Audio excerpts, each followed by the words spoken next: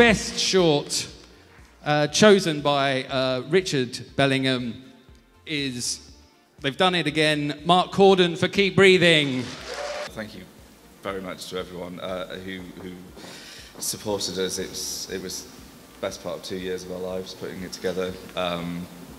It was a lot of hard work, but we had a lot of people who came on the journey with us. We told us, I think, what's a really important story, and we had an awful lot of support. We are very, very honoured to say that we've just won the Best Short Film at the Midlands Movies Awards. It's humbling and genuinely thrilling. I think we'd all say that. Yeah, totally.